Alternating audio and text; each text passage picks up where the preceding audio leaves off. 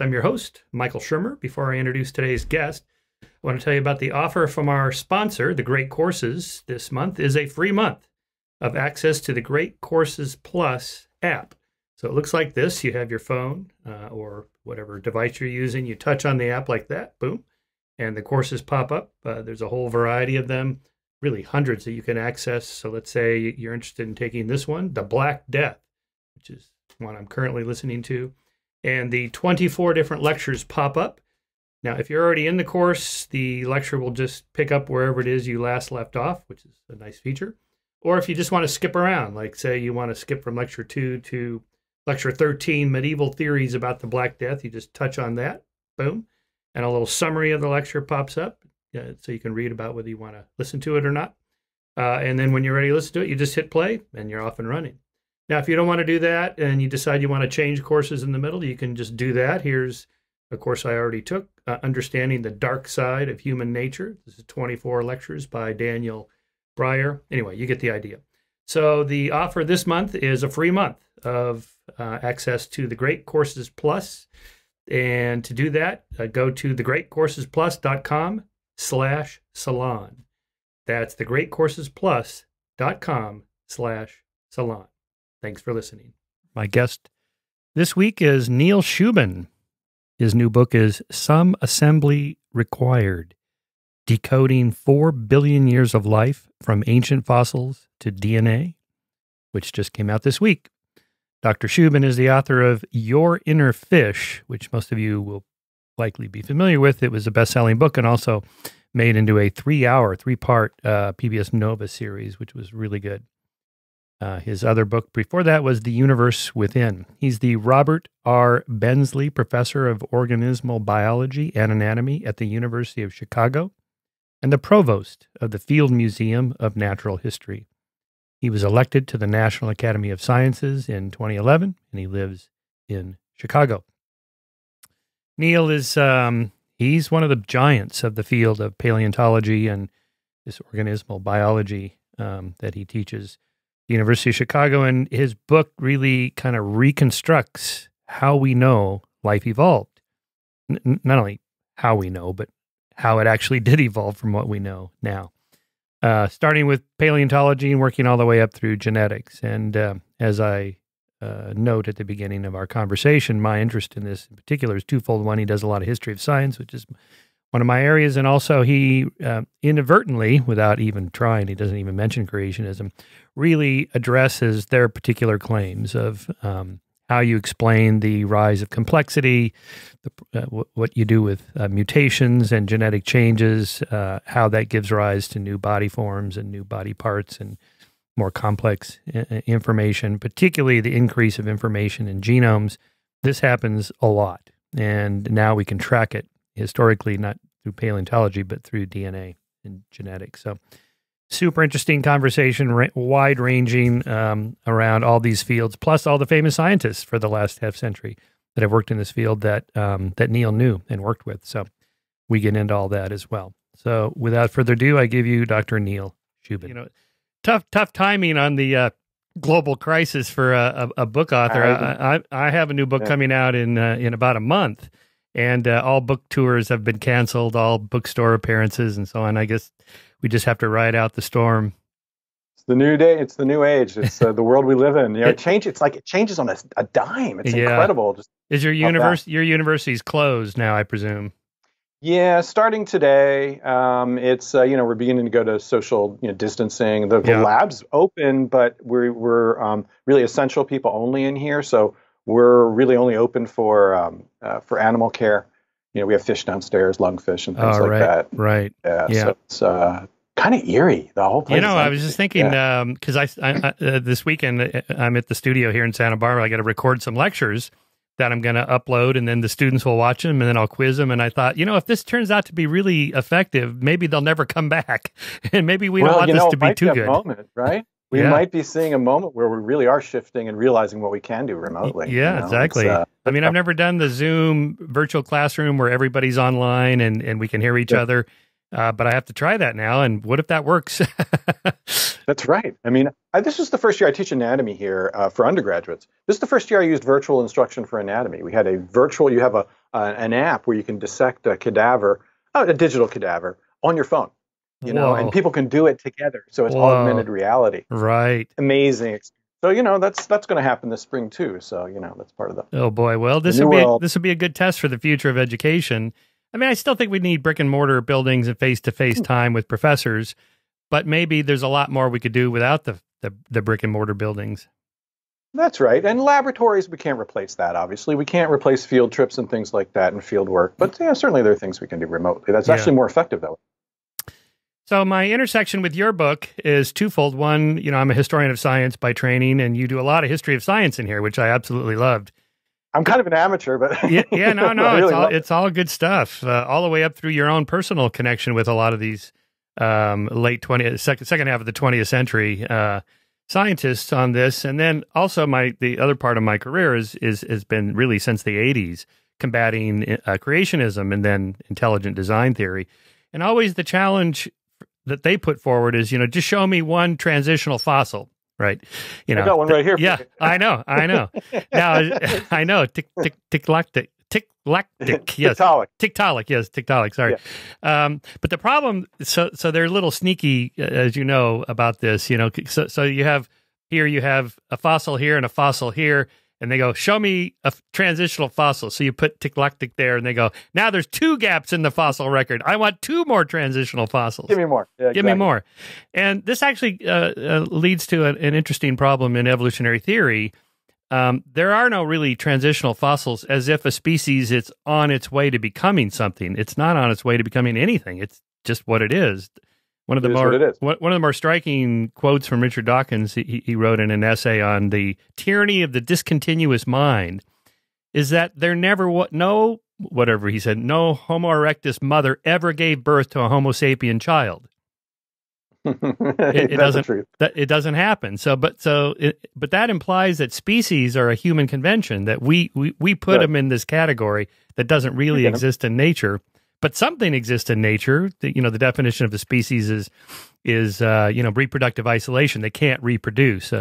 What was Ernst Mayer's? I had to memorize that. A group biological species concept. Yeah, a group of actually potentially interbreeding natural populations reproductively isolated from other such populations. I still remembered it. You. Man, gold star. Yeah. So anyway, let's start there. What is a species, and what are we looking for in the fossil record or DNA?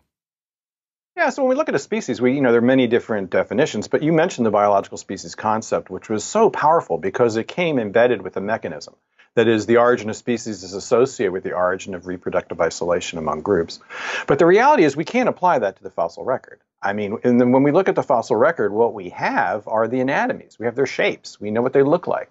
We have to interpret those. So when we find a fossil like Tiktaalik, here's one of the problems we have. We have 20 specimens of that intermediate fossil right now. It's a fish with fins, with arm bones and wrists and so forth inside.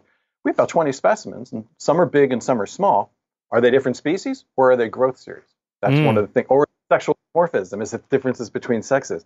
So we have that as paleontologists. We don't have the same data set that people who work on living organisms have. We have to use what we got, which is the size and shape of these things. So we think with Tiktaalik that we have a growth series. I mean, the smallest ones are about 4 feet long. The biggest one's about 9 feet long.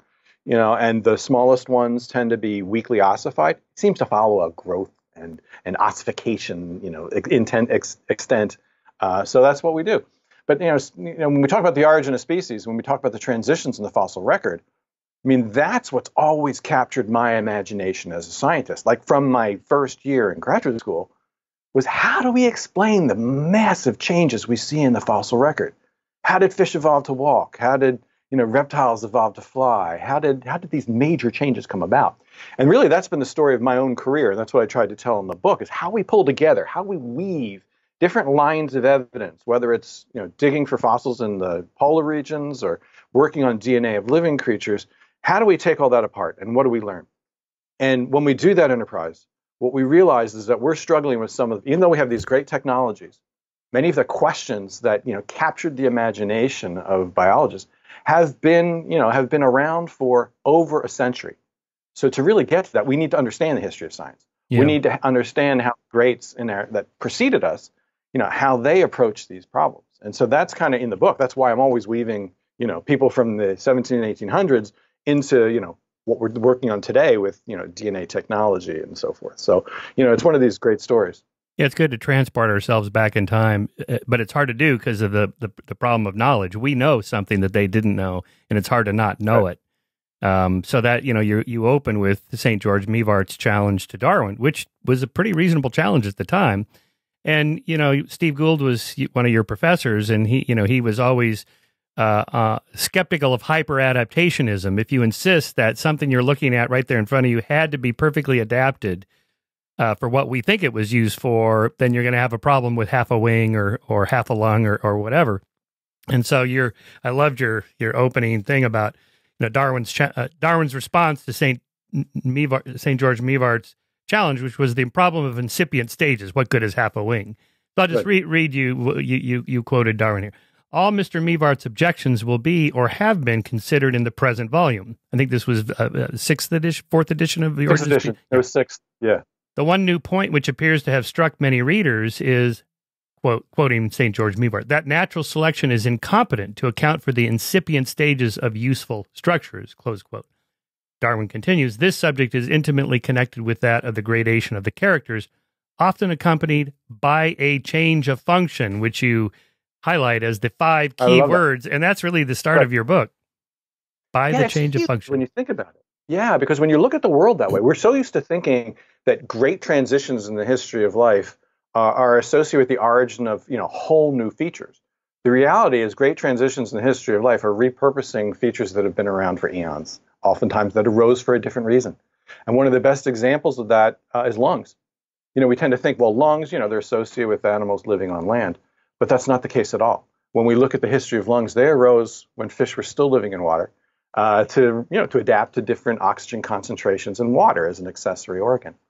And when we look in the world that way, what we find is the antecedents aren't always structures because the structures are already there. It's the changes in function, shifting when and where an organ is used. But we also see that at the level of DNA. It's when and where DNA is used as well. So this notion of change in function is so fundamental, because we associate the great transitions in the history of life with particular features. Feathers to help animals fly, lungs help animals live on land. Each one of those arose well before. So the feature that's associated with these great revolutions in the history of life is never associated with the revolution that always came about earlier, because of that principle that Darwin. That was another great line in the book. What was it? Something about the origins of the first time something happened. It doesn't exist. I forget what that quote was. Darn, sorry. Oh, Lillian Hellman? Yes. So when I was writing the book, I was reading a biography. It was one of these weird Lillian, that's right. Yeah, Lillian Hellman had the greatest quote ever. She had a hard-living life, right? And I was reading her autobiography, and she had this great quote, nothing, of course, begins when you think it does. And that quote, which she applied to her own life, applies to the history of life itself, because the antecedents are always different than we suppose, always stranger than we suppose, and always much more ancient than we suppose. And so when that's what we've learned in case after case, whether it's fossils or DNA, that's where we're at. Yeah. Yeah, here it is again, because it's such a great quote. Nothing, of course, begins at the time you think it did. So lungs began as swim bladders, and those bladders were for what? Buoyancy or yeah, neutral buoyancy, exactly. And then if you look at so basically what you have in fish is you have a gut tube, right? It's a gut. That's where they swallow into. But out pocketing off that gut tube is in most fish a gas organ, and it's either an organ that is used as swim bladder for neutral buoyancy or a lung. A lot of fish have lungs, and so when we look at that and we look at the genes that drive the formation of a lung or a swim bladder, we find they're present all throughout, So fish originally arose with a gas sac associated with the gut tube. In some fish, it serves for neutral buoyancy. In other fish, it serves for breathing air. And air breathing is very common in fish. We tend not to think that, but it's really true. You mean they're getting oxygen transported across a membrane in a bladder, an air bladder? Mm-hmm. Exactly. That's highly vascularized with alveoli like ours. Lungfish, you can, in some ways, their lungs are identical to ours. And it's even more, if you look at other fish deeper in the tree of life, they have lungs too. And those compare very much like ours, a right and a left lung.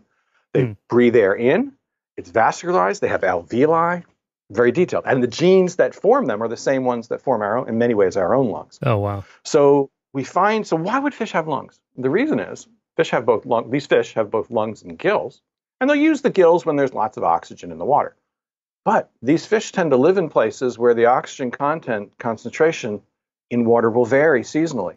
So there becomes a time when they need to rely on a different organ. When gills won't work, they go to the surface, gulp air, come back down. And I used to watch, like here in Chicago, we have the Shedd Aquarium, and they have lungfish there. And it's just so much fun to watch them. They'll sit there, and you see them pumping with the gills, and every now and then they'll go up to the surface, take a big gulp of air, come back down, and they'll sit back down there for another 20 minutes or something like that, and then go back up. But this strategy is really very common. I mean, there are a lot of fish that breathe air. They either breathe air through their skin, so they have a vascularized skin. Some will gulp air and have a vascularized mouth cavity. Others have lungs. But either way, when our distant ancestors went to take the first steps on land, lungs, wrists, elbows, all that stuff was already there. Right. They were using them to live in water. So the big shift in the transition from life in water to life on land wasn't always the invention of new stuff. It was using old stuff in new ways.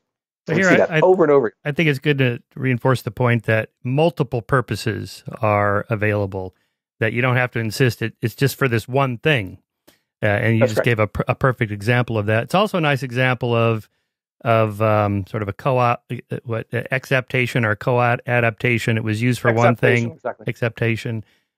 Steve Gould's word on that again, moving away from that insistence on adaptive purposes for what we think it was used for. Not a poorly developed lung. It's a well-developed multiple uses, swim bladder, and sometimes lung, and so on. And then they're repurposed. The change in function is the big part of the shift. So all of a sudden, these great transitions in the history of life become much more permeable because all of a sudden, you don't have to invent new structures. You look at it another way, you'd have to invent all sorts of new stuff for animals to walk on land. Lungs, wrists, and all that stuff. But now, fish are already using them to live in the shallow streams and tidal flats that existed in the Devonian era 380 million years ago. Yeah. Like the tetrapod forelimb, which you worked on, and or Gould's example of the panda's thumb. It's not a poorly designed wrist or crappy thumb. It's a well-designed something else that then can be repurposed for something else, for some other use. That's right.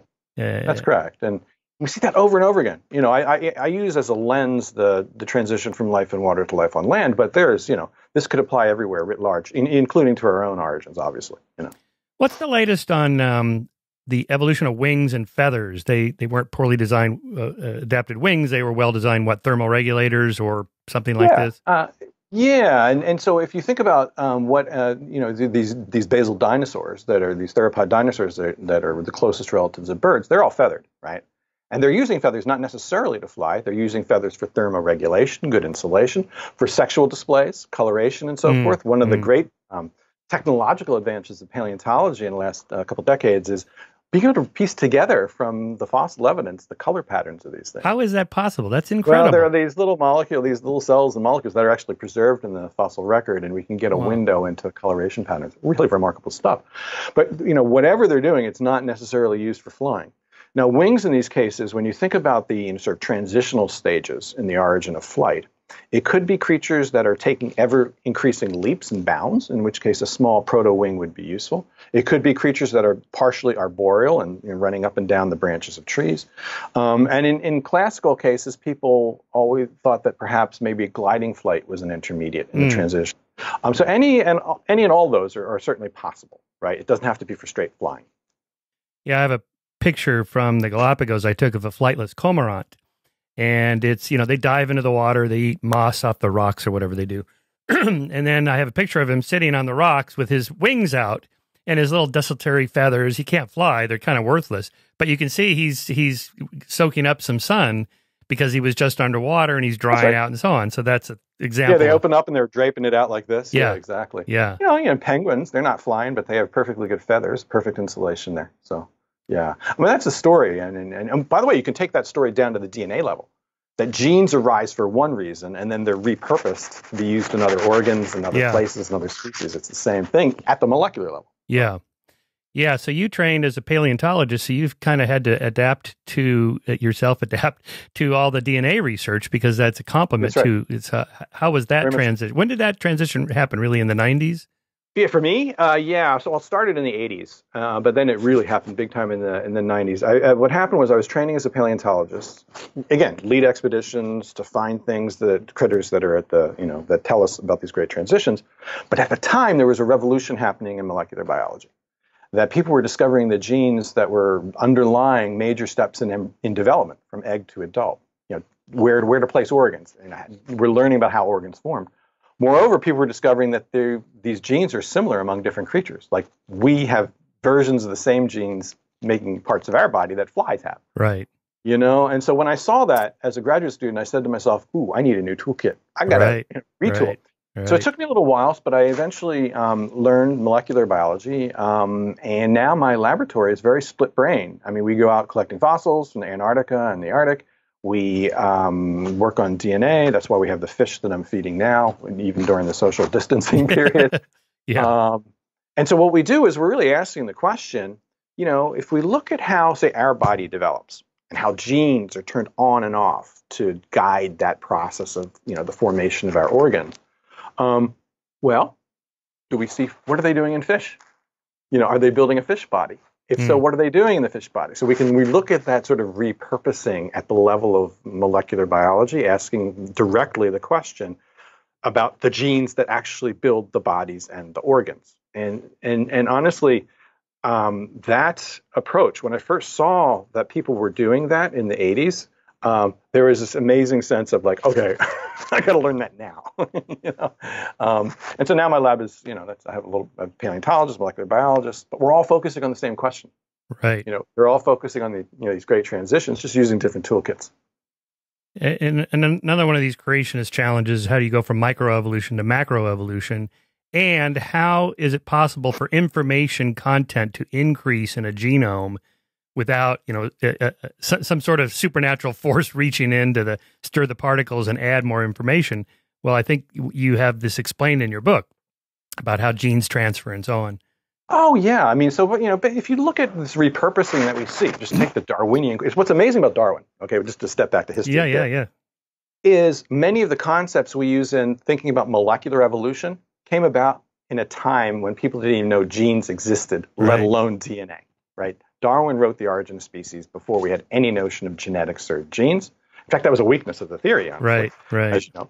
And before, obviously, even DNA. But when we think about how new genes evolve, how gene function changes over time, what's the most common way for new genes to come about? Duplication, copying. Take the old, duplicate it, and then duplication, and then modification. So we see over and over again in the origin of new genes and genetic mechanisms, in fact, whole gene circuits that are active during development, duplication is a big process. Just make a copy and then have that copy take on new functions over time. So that is one huge way that this happens. But also in terms of the information in the genetics, there's all kinds of levels that control how and when genes are active. And those have evolved over time. So you can gain enormous amounts of complexity from having a relatively small number of genes. I mean, our genome, we don't have as many genes in our genome as, say, a lily or a salamander or many frogs. And the reason why that happens is we can have this complex brain and so forth is because it's not just the genes, but it's how and the mechanisms that control how and when those genes are active. Is this junk DNA, so-called junk DNA? Well, that's actually, so the junk DNA argument is actually very controversial. But it's considered that it's that part of, see, if you look at our genome, only 2% of our genome contains the information to make proteins, the coding of the protein. The rest of this stuff are regions that are spacer regions that are controlling the activity of the genes, so the computational machinery of the genome. One thing it turns out is understanding the three-dimensional structure of the genome and how it changes during development is an essential property of understanding how genes are turned on and off. So our genome, think about it this way. We have a 6-foot-long strand of DNA in each cell, packed inside the nucleus. And what that is doing is it's all crumbled up, right? But it's opening and closing to allow genes to become active. So think about it as hugely dynamic. What that means then is that 2% that codes for genes is actually being controlled by that other lot of that other percent. And some of that stuff's there for structural reasons. Some of that's there because it contains the genetic switches that control the activity of genes. It's enormously complicated. But we're beginning to take that apart using these new technologies that I talk about in the book. What would turn genes on or off? I mean, you often hear this with this business about epigenetics. The environment causes the genes to turn on or off or whatever. I mean, does the tetrapod forelimb, when the fish walks out on land and the warm, dry environment causes the genes to... That's too simple. But what's that? It's more than that. So what you have is a series of molecular switches inside the genome. And you have a bunch of interactions between different genes. So for a gene to be turned on, typically what you have to have is a molecular switch sequence called an enhancer. Comes and folds in the DNA and touches a region near the gene of interest and then activates or turns off that gene, can turn it on and off that way. What you have is a sort of molecular chain reaction that happens to control the activity of genes. And part of that chain reaction means some molecules come and attach to the DNA. The DNA itself folds. It's an amazingly complicated dance. But the end result is a gene is turned on or off, or it's like a little dial too. It can increase the amount of something being made. So what you have is, during development, lots of molecules, lots of proteins and other things are being made by the genome. And those are factors that control other parts of the genome. So the genome is actually, undergoing this incredible concert of activity of different molecules, all acting together to control the activity of genes. So here's the stunning fact. This is why this is all important. Is, say, the DNA content of a cell in our eyes, let's say the retina, and you compare the DNA content to the cell, say, in skin of my hand, okay, our hands, it's largely the same. Even though the retina and the hand, or the skin in the hand, the dermis, the hand, or epidermis, the hand, is very similar. What's the difference? What's different is which genes are turned on and off in the retina versus the hand. It's not the DNA content per se. All right. So these switches and this molecular machinery that controls the activity of genes is essential for understanding why different tissues look different, but also understanding how the different bodies of different critters have come about. Because you can imagine subtle changes in the activity of these switches can lead to be great fuel for evolutionary change. And that's exactly what we're seeing. Well, here I'm imagining my intelligent design creationist friend saying, yes, the deity, the designer, reached in and turned the gene on just for that purpose. Yeah, not a very good designer, because there are a lot of places where it doesn't work very well. Okay, all right. Or there's a lot of places where you have artifacts inside the genome, like sitting like fossils. I mean, here's one good case. Yeah. So if you look at our genome, so we have a genome, 2% of it is the section that codes for proteins. A lot of that other stuff is, we call junk, but a lot of it's repeated units. 50% of it are duplicated units, just from jumping genes, like parasitic genes that just jump around the genome, land there, and sometimes gain a new function, sometimes just land there. Well, 50% of our genome is essentially selfish DNA that's just replicating copying all over the place. Another about 8 to 10% are ancient viruses that invaded our DNA that got knocked out. So we have more ancient viruses, fossils, genetic fossils of ancient viruses inside our genomes than we have of our own genes. Wow. And some of those ancient viruses were put to no use. Our genome took the virus, it attacked, it disabled it, and then repurposed it to make proteins. Some of those proteins are active in making memories, some in pregnancy, and so forth. But anyway, if there's a designer, a very messy, and one who really loves history.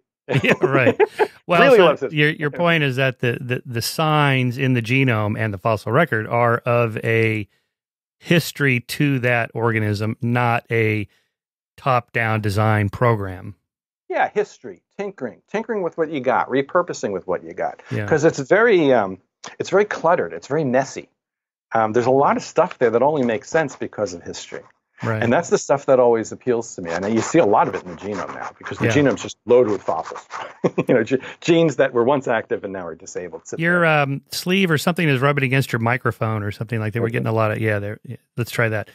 Now, as a point, a sort of sidebar on the philosophy of science, in terms of the acceptance of a theory without a mechanism. This is an interesting problem in history.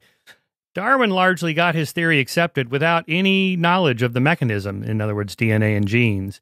Whereas somebody like Alfred Wegener and his idea of the continents moving around the globe, that really wasn't accepted until there was some kind of mechanism discovered in the 60s of these giant cells beneath the continents that move them along, this plate tectonics system.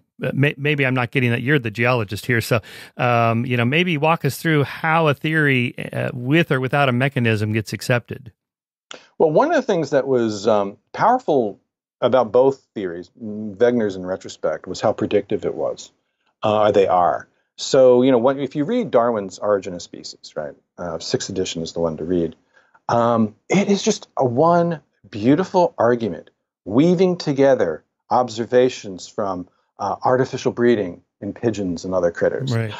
Weaving together observations of diversity in islands like Galapagos, weaving together observations of the fossil record, embryology, and all these different observations from these different areas, from the Galapagos, from artificial breeding, from the fossils, from embryology, could only be explained by one theory. It unified all these different observations from fields that are just dramatically different.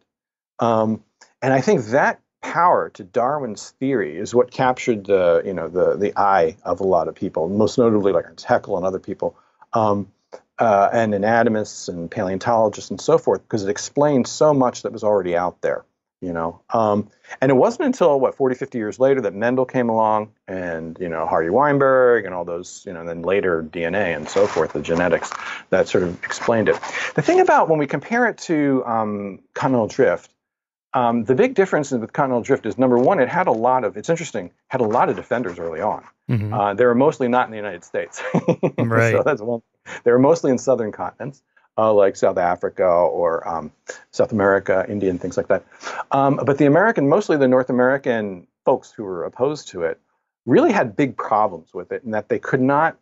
It seems so utterly implausible that the continents could raft through the oceans, and not leave something in their wake, right? Right. Right. And the challenge there is that what they didn't realize was just how little they knew about the oceans. Right. We knew more about the surface of the moon than we did about the I mean, it really wasn't until the late 50s and 60s, right, with the geographic exploration of the mountain ranges underneath the oceans.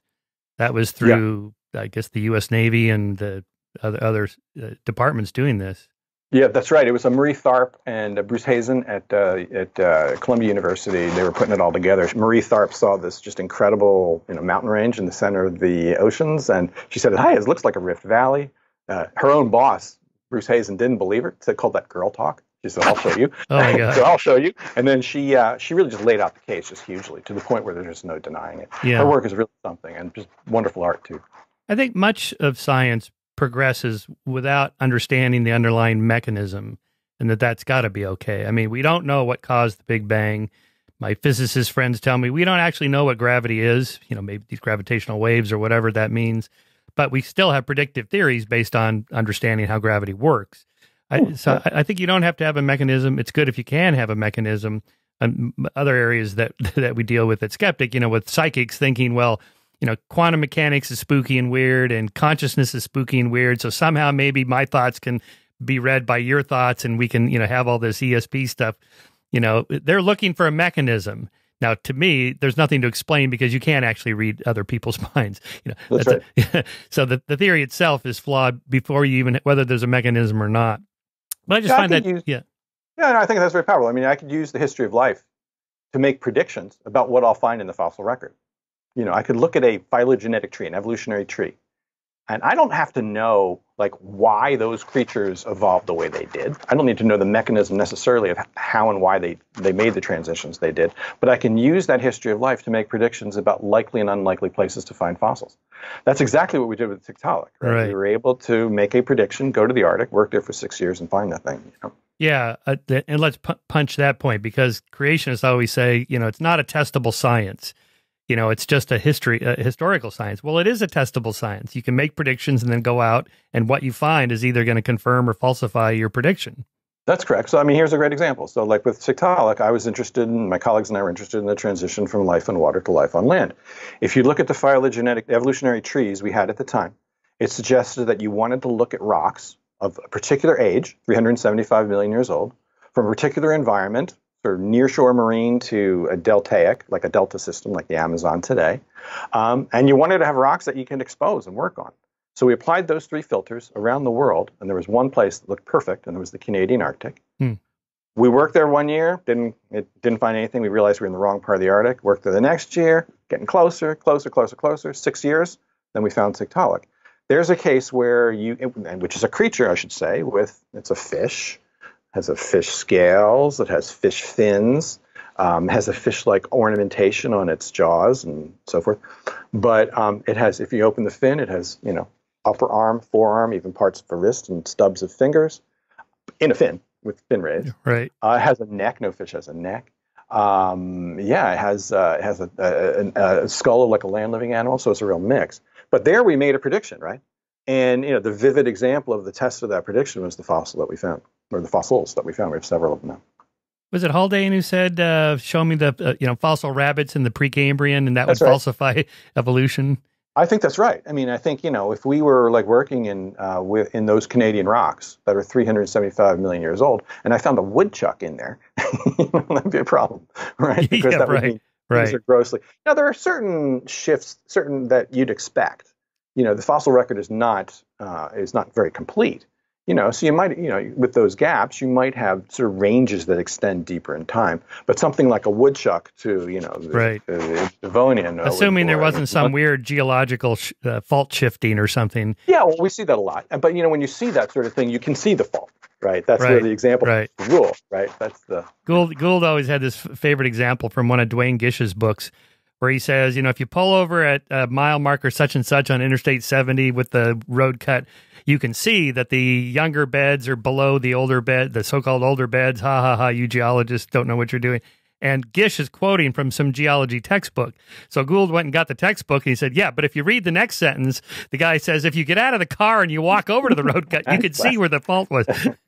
Selective quoting. Yeah, I mean, when you look at the history of like the layers of rock and which I do a lot when I'm in the field, it's just hard not to feel just how there's this wonderful succession of life we see in the fossil record. I mean, the first fish appear in the fossil record before the first mammals.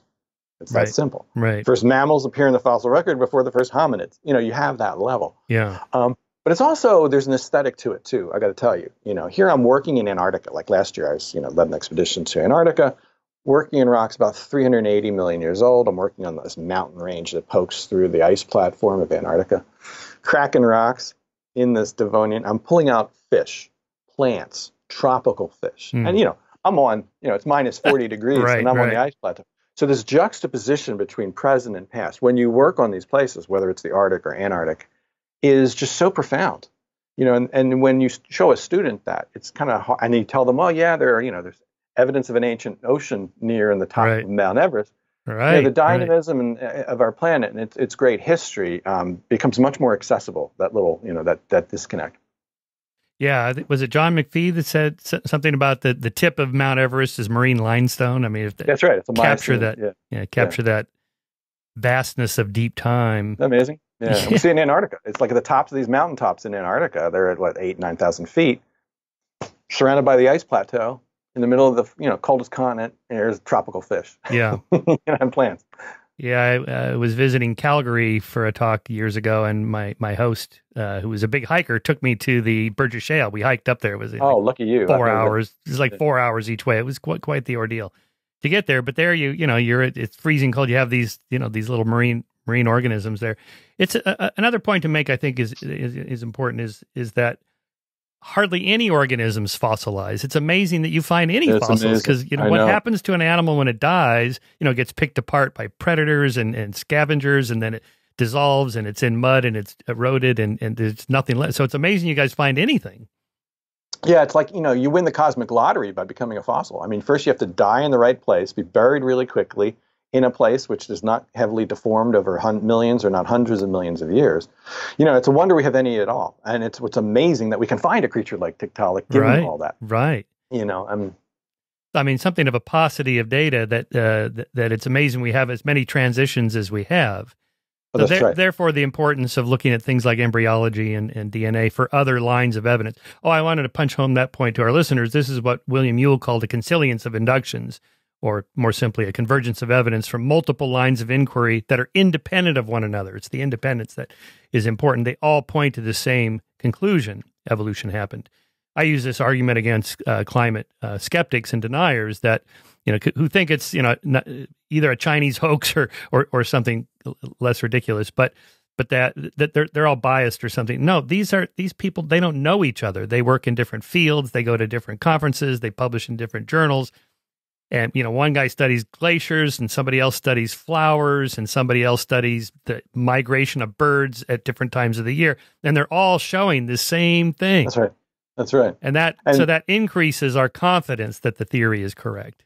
I know I was a TA in Gould's huge history of life class. Yeah, I love that story. Yeah. Tell us about that. Give us a sense of what that was like. Oh, it was be fun to be at Harvard at that time because I was like, I'd go see Meyer for teas every Thursday. I was Stephen Gould's, Ernst Mayr, a great evolutionary biologist from the 40s and 50s. He was retired when I talked to him. And Gould, I was just one of his TAs. He had a raft of TAs, about 15 of us, and it's huge class, 600 students. Wow. And he, would be like theater. And, he would bring up Whewell and consilience, and he would bring it up and says the best example of that, the most powerful was Darwin, right? What I just said, we're pulling together biogeography, the facts of embryology, and these are only united by common descent, natural selection. But it was teaching in the class with him he was really remarkable, but he could be really moody. He had a little gossip. Yeah. So, we'd all the teaching assistants would be graduate students, and we were all seated, like all 10 or 15 of us would be seated in one corner, and we had this giant lecture hall in the Science Center at Harvard. And he had an eagle eye for two things. One, people reading a newspaper, and people chewing gum. Oh, no. I kid you not. Would he call them out?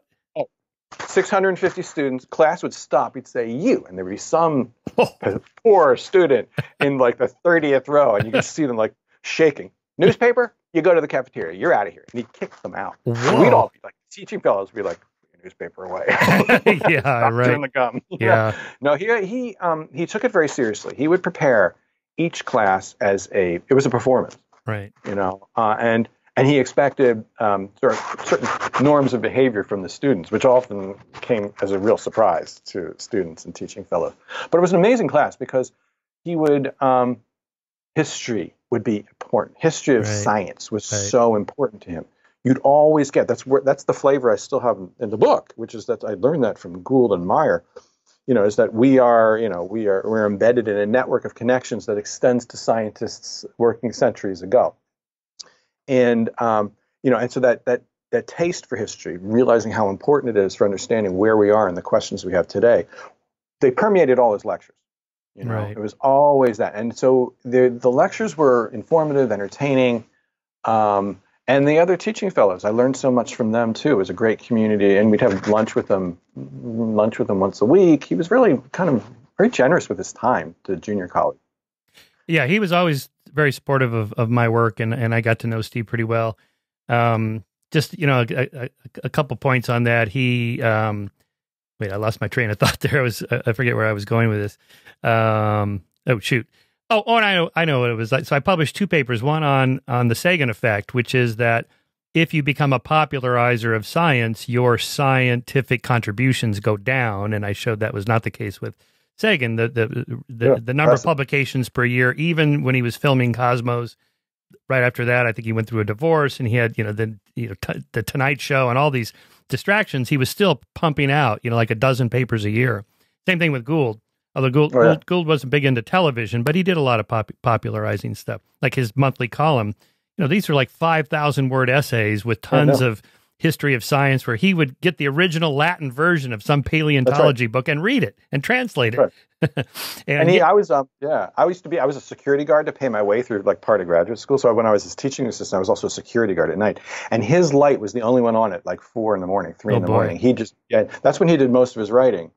And he had this office that was just it was a library of science. It was just this great first editions everywhere. And you walked in there, you felt the history from all the, the fossils. I wonder what happened to his antiquarian book collection, because when I went to his house in Soho just before he died, he had, I don't know, hundreds of volumes that are, first editions of, French, Latin, and so on.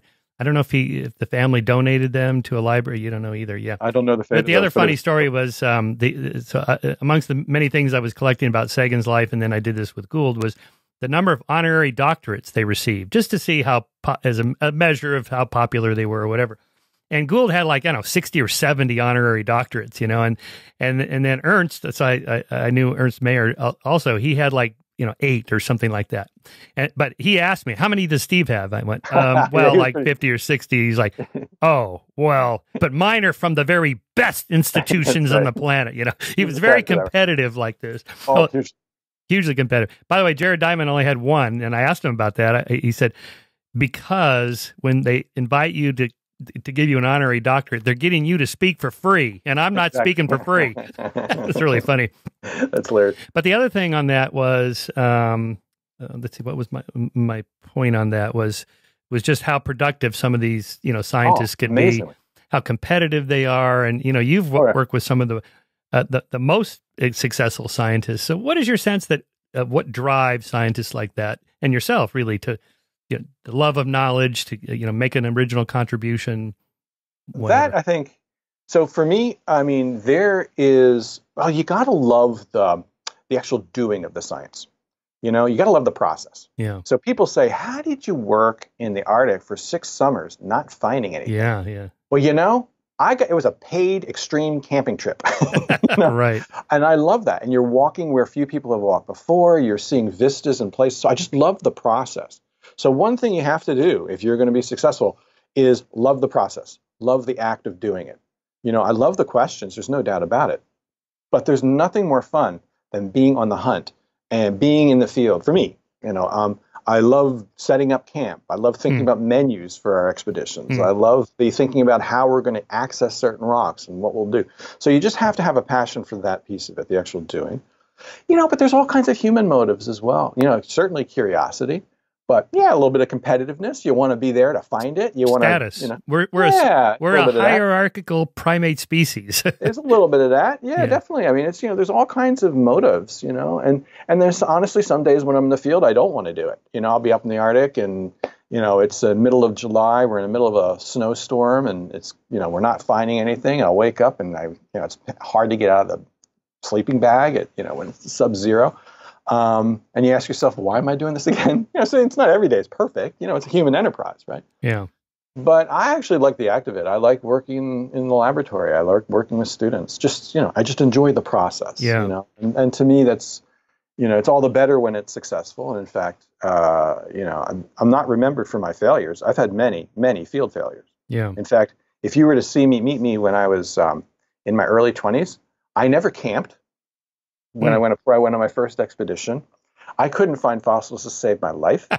I was actually kind of a joke. I mean, really, and I didn't take myself as a joke, but everybody was like, "Keep it away from Shubin; he's going to break it," kind of thing. Oh no! But really, I'm not exaggerating. And camping didn't come easy. I was a little freaked out at night, with all the creepy crawlies. But here I am, 35 years later, leading expeditions to both poles, and finding fossils and so forth. And what kept me in it was I knew I liked doing it, and and it helped me stick with it, and it helped me overcome my own failures initially, my own struggles, because I really wanted to do it, and that's what I tell my students in my lab. I said, it's not where you start, it's where you end up, Yeah.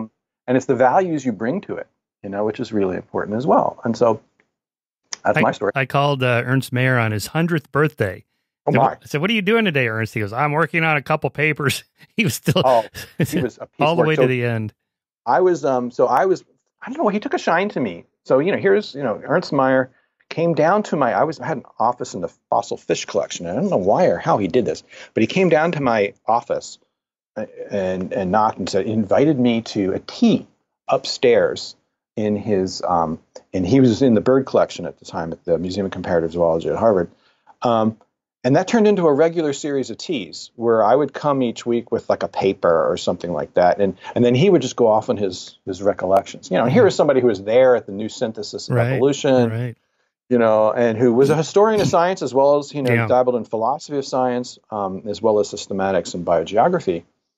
His history of science was very much, all roads lead to Meyer. Right. Yeah. It's true. But he was also... Well, the other thing he said when I asked him about punctuated equilibrium, this was in the late 90s. So, Gould was at the height of his game and his powers, and a lot of people had kind of read punctuated equilibrium as if it was some sort of force. Like, in addition to natural selection, there's this thing, punctuated equilibrium, that's causing species to change suddenly.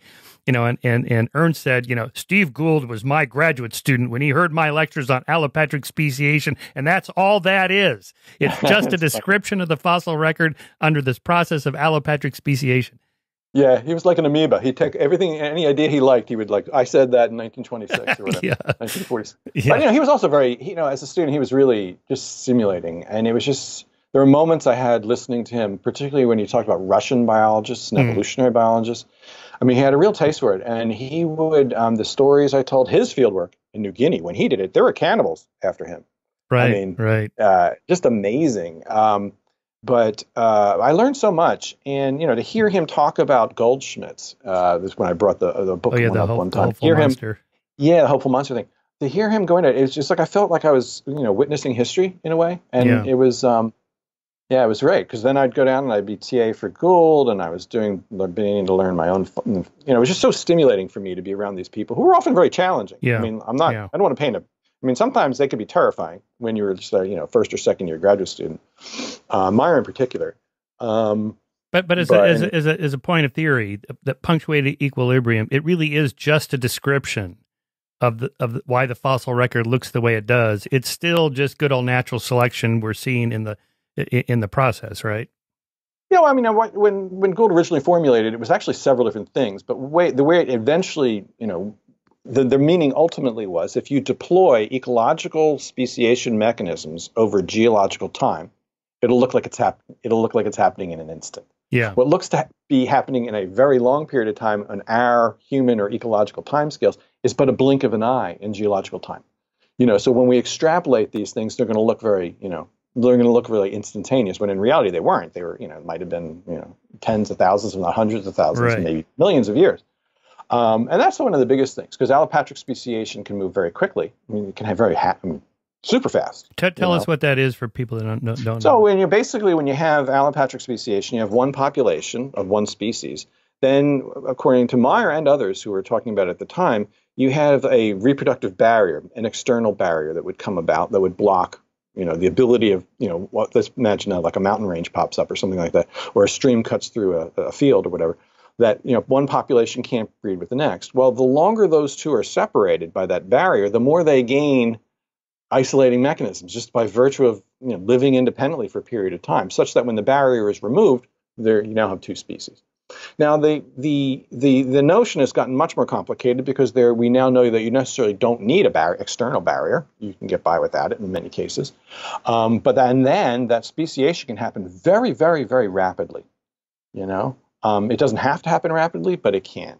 So that could be a couple dozen generations or even just a few? It depends on the taxon. It could be, dozens of generations, definitely. You can begin to see reproductive isolation, most definitely.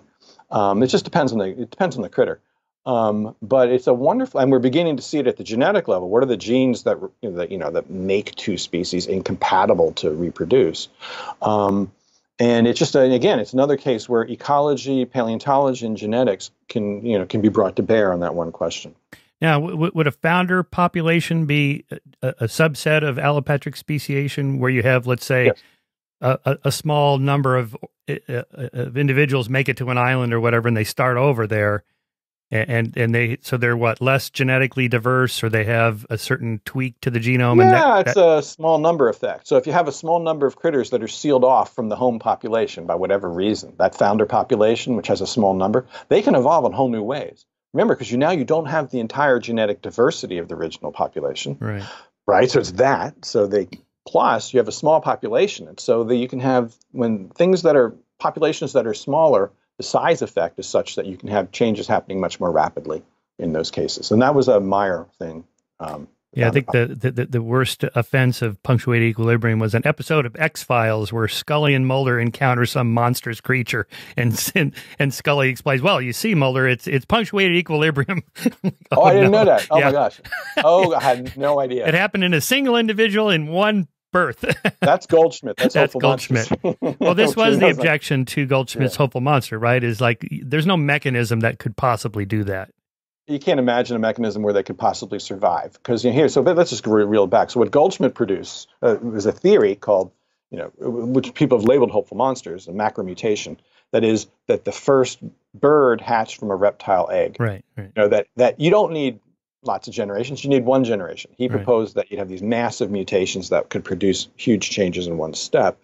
And when he marshaled a lot of evidence in support of that, but the reality is there was very little support from how plausible it is. Like, when you think of a mutation of an effect that large, tends to be deleterious or lethal, hurt the animal.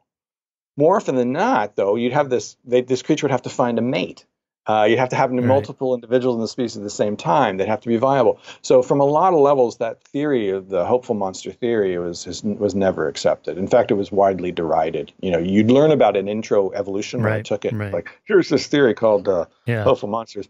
And then you just learn on what not to do in science, kind of thing. And it really enraged Meyer. I mean, big time, to the point where he actually wrote an 800-page book in response. He did. That's what he said. That's what he told me. Oh, okay. Animal Species and Evolution. Yeah. Oh, right. Yeah. He was so pissed off by it. Now we know. But it's like saying, and then a miracle happened. Yeah, that's right.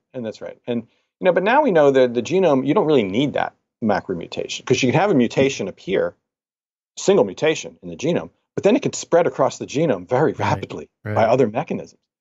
So you really don't need it to happen in one generation. It can happen over multiple generations, but still very quickly. Isn't that one theory for the origins of human language? Just a single, what's that, HOXP2 gene or whatever that is? HOXP2, yeah. HOXP2, right. So a single mutation in a single individual or a small number of people could then populate an entire population.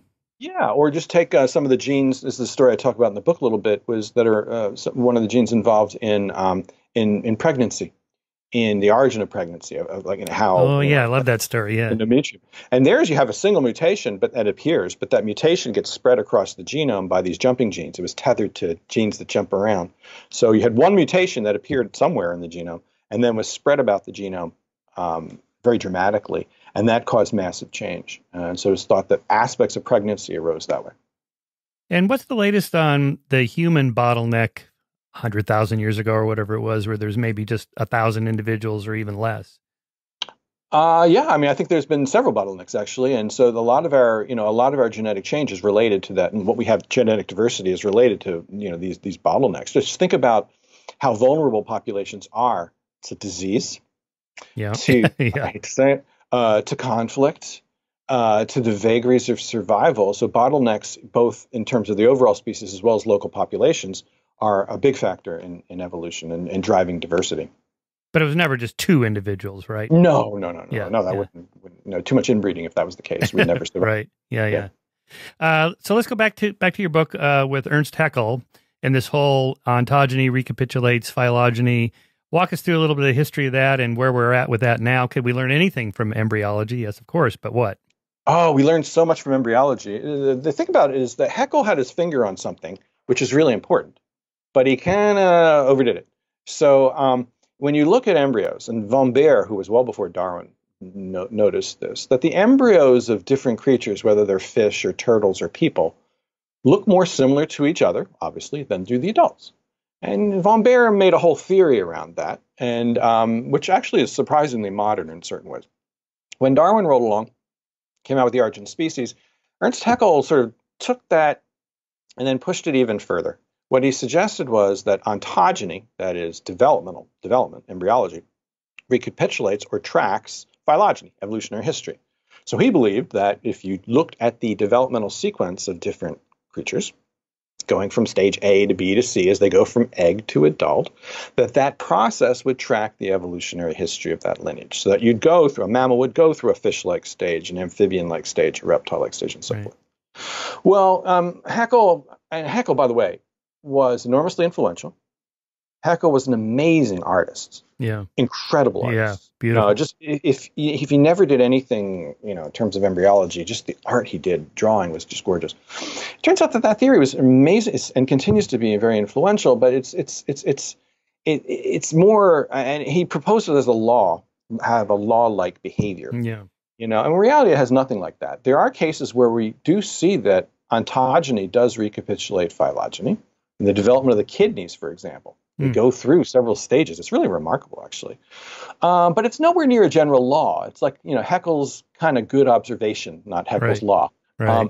But now when we look at embryology, we take a much different view. That is, we look at the genes that drive development. We compare them among different critters. We're looking at how cells work to build complex organs.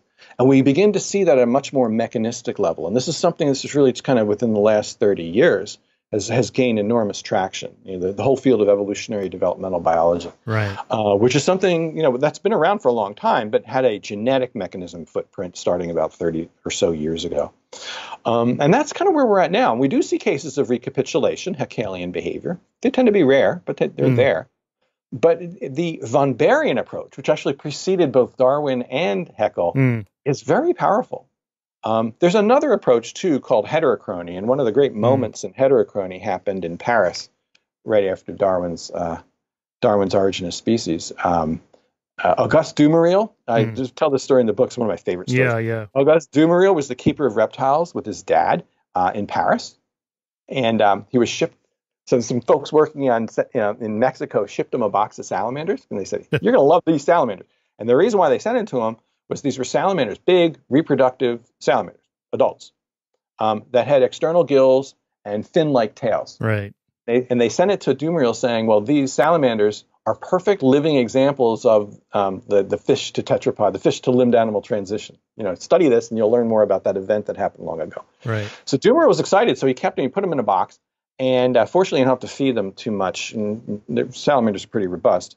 And he came back a while later and he found he had two kinds of salamanders in the box. He had salamanders with gills, right, like the ones they were sent, but then he had fully terrestrial salamanders. So it's like he looked in the box. It's like if you put chimpanzees in a cage, 1 month, and came back 6 months later and have chimps and gorillas in the same cage. Here he had two different kinds of salamanders. Right. And so he started to work on it. It turns out that those changes were subtle changes to development that happen. That is, a normal life history of a salamander is they're born, or hatch as larvae, swim around in water with gills and the fin-like tail.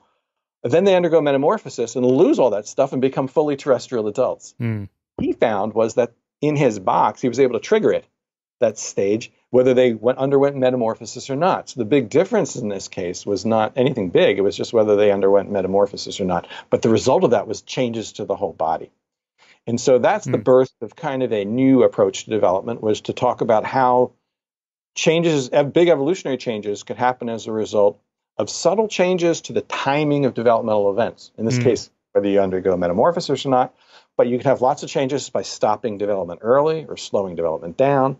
So that approach to development, understanding changes as subtle shifts in, the time at which development happens, how long it happens and things like that, can be very important. So is this different than natural selection? Oh, no, the natural selection is definitely driving these sorts of things. In the case of that salamanders in the box, not so much. That's direct environmental influences on development. So in the case of that box, there was no natural selection going on. Right. In that box, it was kind of like different environment. Now the salamanders are developing differently. So basically, as we develop, the function of our genes very much depends on the environment that we're developing in. And that is very true for salamanders because they can shift on a dime, and insects and things like that. We tend to be buffered from that a little bit because we develop in a uterus, we're sort of sealed off in our own little womb. Yeah. And everything changes when we're born. So natural selection definitely drives change in the development, but the one I'm talking about in the salamanders, not so much. Right. I mean, that's kind of an example, not really a hopeful monster, but it's a kind of a more macro leap than you would expect to get from just a grindingly slow natural selection process. That's very much so. And that is kind of a hopeful monster in a way, that you have, whether you undergo metamorphosis or not in this case is a simple shift. Whether in the amount of thyroid hormone that circulates in the bloodstream. So if you have a mutation that changes the amount of thyroid hormone in the bloodstream, it can change whether you undergo metamorphosis or not. Yeah. And whether you undergo metamorphosis or not drives changes to the whole body, not just limbs, but heads and tails and lungs and all that stuff. So there, presumably most of the offspring of these are not going to be adaptive, but a few will be, and then natural selection takes over with those that are adaptive and runs with it? No, they will be adaptive. I mean, as they're developing, they're responding to the local environment. So the outcome of that will be something that's finely tuned to that particular environment. Okay, all right. Yeah, no, it's a really interesting process, what happens in salamanders. Right. So, and that brings up Lynn Margulis's research, which I always loved because, I never really thought, why do mitochondria have their own DNA? But because they were not themselves eukaryotic cells, they were these prokaryotic cells. So there's this problem of the origins of life and then the origins of complex life. So talk a little bit about that chapter on the discovery of those things. Yeah, I mean, I think what Margulis was building on research that was done by some French and Russian biologists decades before, and she codified it in a particularly powerful way. What she basically suggested was that one way that major evolutionary changes can happen is by recombining creatures. That 1 + 1 = 6. Right. That is, you can have separate species that combine in new ways to become a new kind of organism. And she really, early in her career, took a huge risk. She was a student here with Carl Sagan, by the way. They ended up getting married. And as a graduate student, she was really bold. She proposed this. She looked at chloroplasts, which are the organelles in plants. She looked at mitochondria, organelles in plants and animals. And these organelles looked like they have their own genome. They did. They had their own membranes around them. They did. And she said these things look more like bacteria than the nucleus. And so she made this prediction, or made this hypothesis that the way that evolution happened here was new combinations. That two different kinds of microbe came together to make a more complex microbe.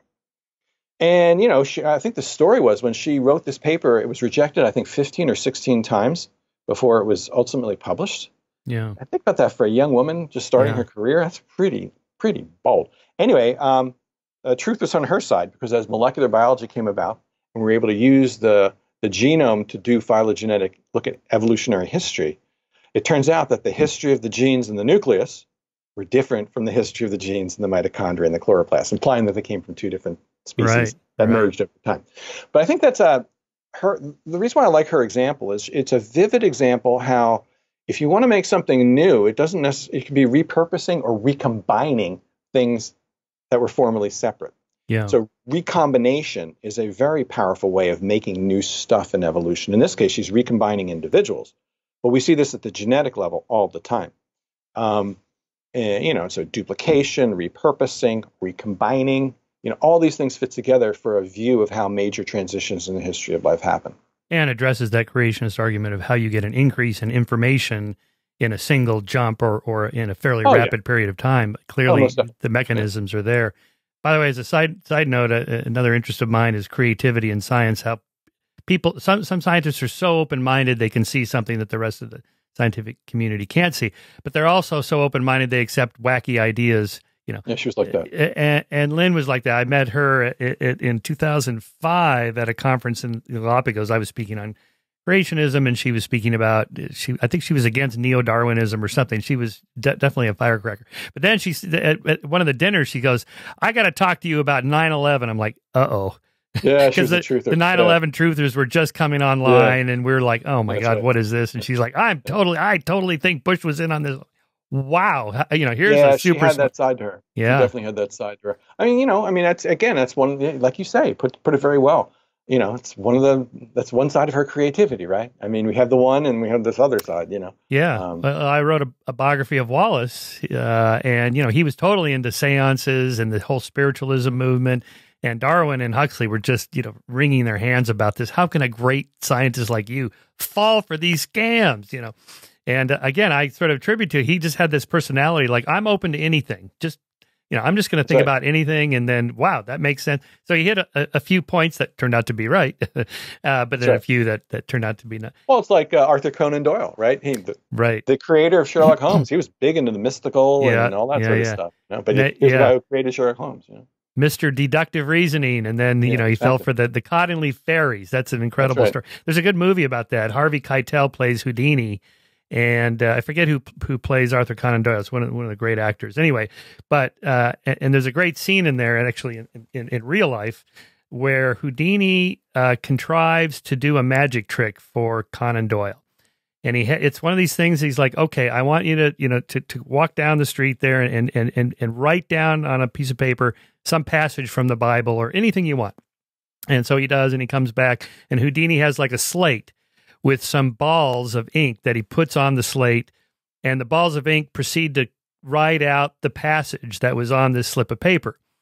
And, I don't know how it was done. Maybe it was carbon paper or something, and he was able to get what Conan Doyle wrote. But the point was, Conan Doyle is like, oh my God, you have these forces. And Houdini's like, no, it's a magic trick. You don't get it. And I'm not going to tell you how I did it, but I'm going to tell you it's a trick. And so please don't fall for these things that, just, you don't know how it's done. And the fact that you don't know how it's done, you can't go from mystery to magic. That's right. I mean, it's funny, and it's an interesting way we approach the unknown, right? I mean, the unknown is something that often, invokes suspicion or fear or magic and so forth, and when you're a scientist, the unknown is basically an opportunity. Right. Yeah. That's the biggest difference, honestly. I always like to say, what do you do with these unsolved mysteries? You sign them to graduate students to figure out. No, it's a challenge. I take it as a challenge, and it's that's what motivates that's one of the big motivations in my fieldwork, honestly. Kary Mullis was a little bit like that. As you know, he won the Nobel Prize for the PCR DNA stuff. But he used to regale me about astrology and 9/11 truth and HIV, AIDS. He was a skeptic of that link for a while. Yeah, the Duesberg theory. Yeah, the Duesberg theory. But again, he was so open-minded. He's like, yeah, I'll try anything. Just give me your theory and I'll give it a shot. And it's like, again, so open-minded. Maybe someone like Sagan, who was also a great scientist, and Gould, who were skeptical of all these things, but maybe they missed some big discoveries that could have been made. Who knows? I mean, it's just, what's the balance there as a scientist to being open-minded enough? You see the new revolutions coming and you embrace them, but you're not so open-minded that you go down the wrong path. That's right. I mean, it's not only about the formation. Sorry, I'd like to think it's like about the formation of ideas, but it's also about the testing of those ideas and culling them. I mean, I'm always coming up with ideas. Only about 99.9 and only about 0.0001% of them are probably right. But yeah, I'm always, when people walk by the lab here, I'm always barking ideas, and they're barking them to me, and most of them are wrong. Right. But we just keep that process going, because it's this crucible of creativity. But then we select what we think are the best ones and try to test them or look at their predictions and that sort of thing. So are you a kind of a Popperian on that science moves by this falsification process where you can't prove a theory, you just try to falsify it, and if you don't, your credence goes up on its viability, but it's always provisional? Yeah, I think falsifiability is a very big piece of it. But also I think in terms of like Lakatos and research programs, in the sense that, we're making predictions and testing those predictions as well. And sometimes we can't do a falsification test, but sometimes we can bring about the viability of a theory, the feasibility of a theory. So we'll keep that as something to continually work on. But definitely I'm Popperian in terms of falsifiability. I mean, I think, we have to approach it that way. And we try to put our hypotheses in a frame where somebody can falsify them. Yeah. It's not always easy, honestly. Sometimes we don't know enough even for that part of it, I also liked your chapter section on Barbara McClintock. I always thought her research was super interesting. So that was kind of a critical time in the study of genetics and how these kind of macro changes can happen. So talk a little bit about her research. And it's amazing. What a genius is. I mean, and again, she had struggles, right? So she was at Cornell and wanted to study genetics. And she was told that her genetics is not a field for women. Like, okay, heck with that. So she went to, she said, screw that. So she went to study corn and corn genetics. So she shifted entirely.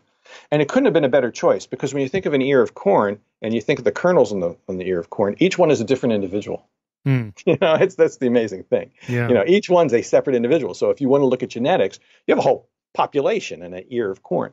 And she capitalized on that in a big way, doing some of the most complicated and elegant genetic crosses and experiments that have been done for a while. And what she found is that, and this was shocking, that to explain what she was seeing in her genetic crosses of corn, and she was looking at colored patterns and blotches on each little kernel of corn, she hypothesized that what you had were little sections of DNA that would make copies of themselves and jump around the genome. And sometimes they jump in part of the genome and they disrupt the function of other genes. Sometimes they jump in the genome and turn on other genes. But she was basically suggesting that the genome is not static, that you have certain elements in it that make copies and jump around. And so she presented this, and people didn't know what to make of it. Some people just disagreed sharply. Some people thought, well, that's just corn. Corn's crazy. But it turned out that, I think in the 60s, became very clear that this is a general property of genomes. They have selfish elements, and there are different kinds of them. But in general, what you have is elements that jump around the genome. And these can be very selfish, and then they can jump and make copies of themselves and proliferate in the genome to the point where, as in us, about 50% of our own genome are these selfish genes that have taken over. But other researchers have really capitalized on this in a really big way. Eric Davidson, McClintock herself, then Eric Davidson at Caltech, and a few others. And now recently, including some folks I talk about in the book, have shown that what you have with these jumping genes is the capacity to bring genetic changes across the genome. So you can now activate many different genes. So when you think about the difference, say, between skeletal tissue and skin tissue, it's hundreds of genes that make them different. Well, the way you can get those hundreds of genes acting at the same time is if they're all tethered in some way, their activity to jumping genes. So these jumping genes are very important to understand evolution. And the discovery story is so great, too. I couldn't resist telling it. Yeah, no, it's great because, and you do feature many women in the book, but the fact that it was so difficult for women to break it through in your science, how much better is it now? How much further do we have to go? We're really blind to that issue? Yeah, I think we're increasingly less blind. Obviously, the case where it was the biggest is in health disparities. And it's captured by, I used this a virtual program to teach anatomy this year. And it turns out that the body that we had to dissect, and I was talking about earlier, was the male. The male, right. Yeah. You think about biomedical research was largely based on male biology for a long period of time. And we missed whole windows in diversity. And so when you think about something that's crucially important, which is medical research, I think the more we have diversity in terms of gender diversity and also racial diversity, it's essential, to understand, our health challenges. You're not just going to do it from, white male. But also in science, it changes the kinds of questions we can ask. I think, the more kinds, we each have our blind spots. Yeah. For whatever reason, for, being raised Neil Shubin, or me being, living socioeconomically in the area I am, gender and so forth, we have blind spots. And the only way we're going to overcome our blind spots is have groups of people together that have different blind spots. Right. We'll find our way through this dark room together. And I like to think that that's what happens in science. We're getting better at it. We have a long way to go, but we're getting better. There's still a long way to go. We have lots of challenges, honestly, in the career tracks in science and so forth. I'm acutely aware of that. That's why in the book I like to tell different people's stories who face challenges. And a lot of them are women, but a lot of them have just had struggles throughout their lives that they had to overcome that gave them a different view from other people. That they somehow acquired that. They had different blind spots. We all have blind spots. Right. Different blind spots that they were, that took research in a totally different way. And I love those stories where people see things slightly differently and they stick with it and then get it done. Yeah, that's a good way to put it, because the research in cognitive psychology and social psychology about what happens with groups when they're mostly like-minded people. You don't have any heterodox thinkers in there. They're all orthodox thinkers. They all move in one direction and then kind of confirmation bias unify on a single position. You need more, the thinkers out of the box that don't agree with you in the group. Right. And you need to, I think you need to be honest about, and of course they're hard to see, your own blind spots. You have to sort of you have to say to yourself sort of like, I know I have blind spots, but I don't know what they are. And sometimes it takes somebody else to show it to you by example. They'll come at it differently. And you're like, oh, yeah, I can see that. So in science, and for me, it's sometimes painfully acute, where I'm in a field team.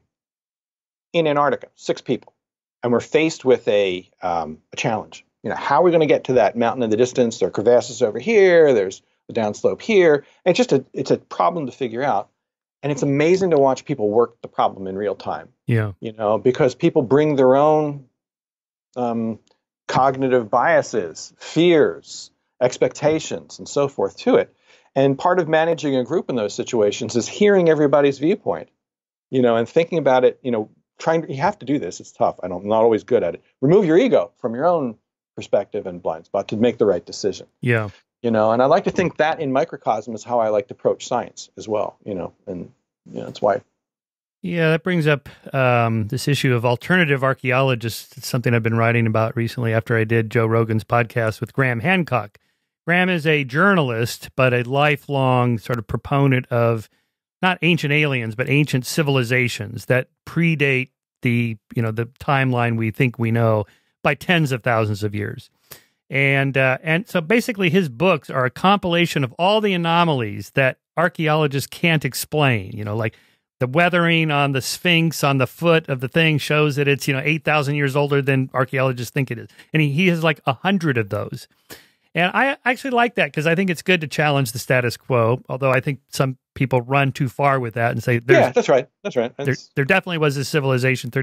Anyway, the day I was on on the podcast with him, on Joe Rogan's podcast, was the week that paper was published in Nature about that archaeological find in San Diego. Oh, that, of the mammoth bones, butchered mammoth bones. 130,000 years old. Well, this would, this would increase the, the migration into America by tenfold.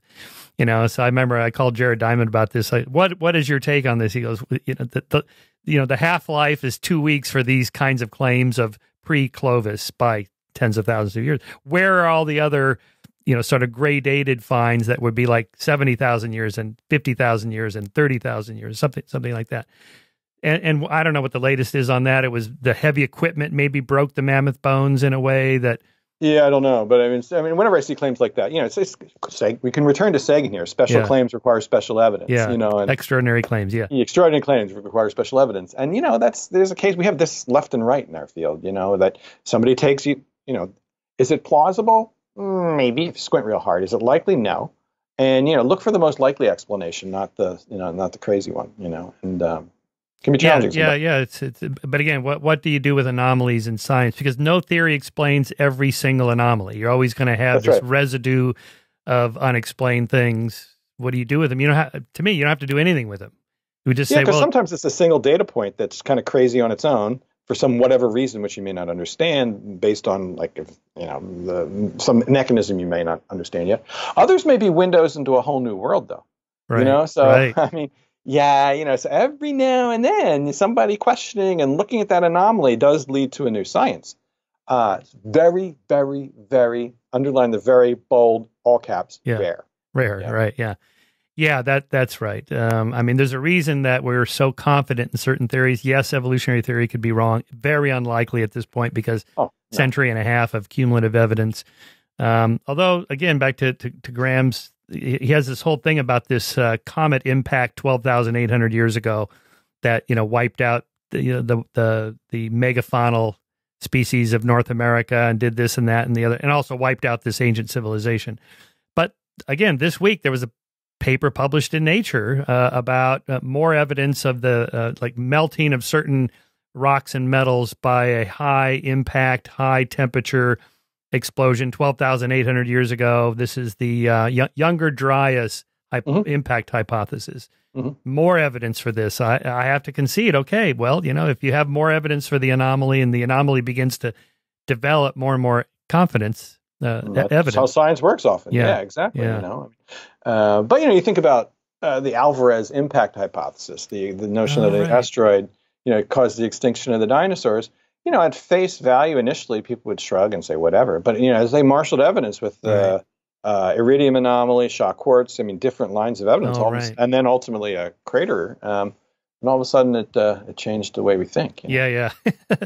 Well, Neil, I want to be mindful of your time, but I don't want to let you go without asking about the origins of life research? What's the latest on that? What's the best explanation for how life got started in the first place? Well, I don't know. I mean, a lot of that's physical chemistry, but I'm a real fan of John Sutherland's work, molecular choreography, looking at self-assembly of systems and how when you have self-assembly in the right environments, you can get components of RNAs, DNA, and so forth happening. I think the notion of self-assembly is in the right setting is a very big deal. One thing I can tell you is that life got going very, very, very, very early in the history of the planet, extremely early. Much earlier than we thought. It could have been as early as 4 billion years by some estimates. Maybe that's extreme, but it's still going to be over the 3.3 billion years we had for a long period of time. So the origin of life, and when we look at life, there's lots of microbial life all throughout the planet. So it not only happened early, it may be something it's not a huge threshold to have happened. Maybe it happened multiple times, in the history of in the history of the planet. But I'm a big fan of self-assembly. I'm a big fan of in the right setting, the physics and chemistry can take over. What's important here is not only that you have a molecule that can make copies of themselves. We have that already, crystals and things like that. But the molecule also has to make copies of itself with mistakes that affect its viability. So what you need is the origin of a molecule that can set up an evolving system. And there are lots of ways that potentially can happen. And I think the biggest find that could happen in understanding the origin of life, whereas if somebody makes a concoction, hits it with a lightning bolt in the lab, and then finds they have a reproducing molecule. I think that's likely to happen within the coming decade. By self-assembly, you mean you just put energy into a system and things start to happen? Yeah, either electrical energy or some kind of chemical energy, and with the right primordial components. So you have the right initial conditions, and such a thing can happen. And RNA gave rise to DNA and. Yeah, well, RNA world is I think that's a very compelling hypothesis. The notion, the thing about RNA can do is it can catalyze its own reactions as well as make copies of itself. DNA can't do that. So RNA is kind of the right molecule. Yeah. And as we discover, RNA is so diverse. It does so many things. It's an amazing molecule. And there's not one RNA, there's many RNAs, different kinds of RNAs. And so I think as we begin to unlock the science of RNA, we're going to come a lot closer to understanding the origin of life. Yeah. Well, that's one of those big questions that we have to address because of the creation aspect, where I started. But if you were going to recommend, say, somebody who's an undergraduate or graduate student in paleontology, biology, whatever, what would you recommend they start studying? What's the future of this area that's going to be hot? Well, I'm a very big fan of field paleontology. I think we have a lot to learn. There's still a universe of fossils to discover. So my feeling is, learn geology, learn the history of life, the evolutionary trees that we have, because you'll learn all the tools to do it. But I got to tell you, the more we understand about development and embryos, the more we understand about how evolution happens. And I think, if I was to bet, I think the more we understand about how DNA unpacks itself and moves, the three-dimensional structure of DNA and the switches that control the activity of genes, the more we're going to understand evolution. Right. So I think strongly that the future of evolutionary biology is as it has always been, even only more so, multidisciplinary. Yeah. Unifying, like Whewell, conciliance of multiple different approaches, whether it's the dynamism in DNA, the fossil record, ecology, and so forth. They're all important perspectives. I spent a day doing a paleontology dig with Jack Horner in Montana, and at the end of that day, I thought, "Crap, this is hard." And it's not. This isn't like Jurassic Park where you're uncovering some T-Rex in a day. It can be dreadfully dull. I got to tell you, most days I'm not finding fossils, but I hang in there. So you gotta like camping. You gotta like being outdoors. Yeah. Yep, you gotta love it. So where are you going this summer if assuming the coronavirus doesn't shut everything down? I don't know. We have all kinds of ideas. I think right now everything's on hold, to be quite honest, with the coronavirus. I'd love to get back to the Arctic. That was always a fantasy, but I don't know if that'll happen, and just have to see how it plays out. Yeah. And you've done some work with, I think it was PBS Nova did a show on your previous book, right? Are you doing anything with the television on this work? Not yet. There's some discussions about it. We did a 3-part miniseries on PBS about inner fish. I love doing that. Gosh, it was so much fun. Yeah, it was a great show. Well, thank you. I just had so much fun doing it and interacting with great people. Yeah. And now we're under discussion of this one, but no plans yet now. Yeah. And what's the next book you're going to work on?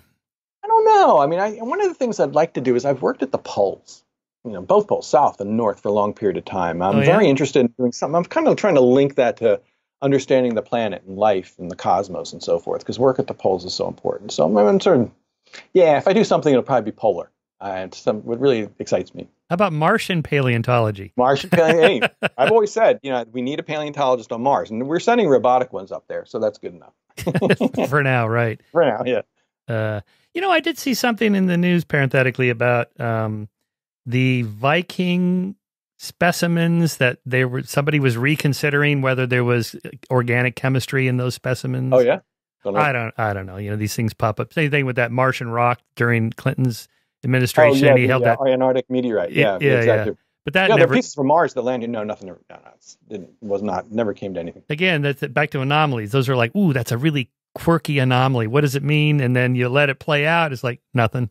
Yeah, that's right. No, that's the nature of science. But people make claims, then we test those claims, right? And more often than not, in the press, we're reading the claim. From the Nature papers, usually a claim. Right. It's a lot with the evidence supporting it.